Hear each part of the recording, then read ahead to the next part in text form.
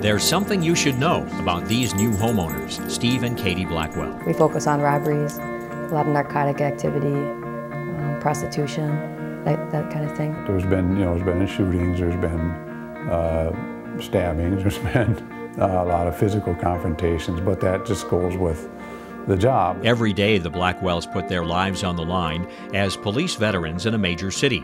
And when they're not battling in the streets, they're fighting in the desert. There's never many a times when, my wife's team was in front of me and I'm watching them get ambushed. Steve and Katie served together in Bosnia and twice in Iraq. And then I think it makes us appreciate things a lot more, that every day is a gift, for us it is.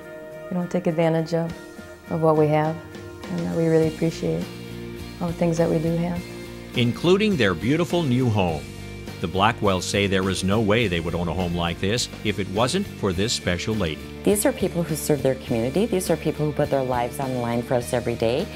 And we're in the business of real estate, and so we want to help them. Ruth Johnson, along with her children Casey and Mark and her sister Helen, run a special kind of realty company in Minneapolis. It was Mark's idea. And we could call it Homes for Heroes.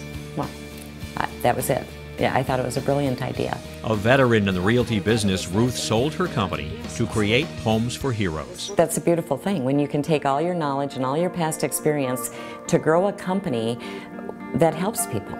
It's wonderful. The idea is to help health professionals, police officers, military personnel, firefighters, and even teachers to own the home of their dreams at a substantial savings. This is it. This is our passion. We live it. This is not just a job.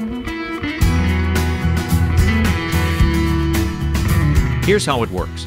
When heroes around the country are looking for a new home, Ruth refers them to an affiliate realtor in their area. It doesn't matter what company they work for. It could be a Coldwell Banker, it could be a RE/MAX, a Century 21, it could be a small independent broker. It makes no difference. Those realtors, in turn, agree to give 25% of their gross commission back to the homeowner. And that's a special feeling when they look across that closing table and they're handed the keys to their new home, and you saved them a ton of money doing it. It's a special feeling. Caleb Shaw, an affiliate realtor in Victoria, Texas, says his business grew rapidly as the result of his generosity and the referrals he gets from Homes for Heroes. As a new realtor, you work the cold calls and the phone book calls that just nobody wants to make, and I've been blessed enough through Homes for Heroes to not have to do that in order to see my business grow, and so that's been phenomenal. Yes, sir. And that's the whole premise of the program. The more they give back, the more the word spreads,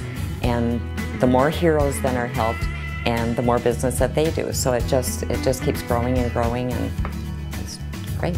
Not only do heroes like Steve and Katie get discounts from realtors, but from other friends of heroes as well. Substantial savings come from lenders, title companies, and even home inspectors. This isn't a marketing scheme. This isn't a get rich quick at the expense of heroes. This is real. And when they say that there's no red tape, that there's no extra paperwork, they mean it. And there is no catch. Homes for Heroes. There are many incredible stories, always with a happy ending. What's happier than a couple moving into their brand new home, especially after they've sacrificed so much to serve their community or their country? Just love it. It's wonderful. It's more than what we ever thought we'd ever get. To give to the people that give to you on a daily basis and so often go unthanked, and it's a special thing. It really is.